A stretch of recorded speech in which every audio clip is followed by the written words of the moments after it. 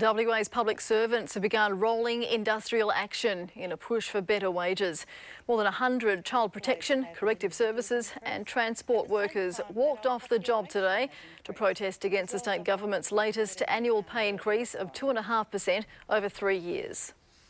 Their workloads have, as individuals, increased at the same time that our population has increased, as well as a whole lot of reporting and accountability requirements.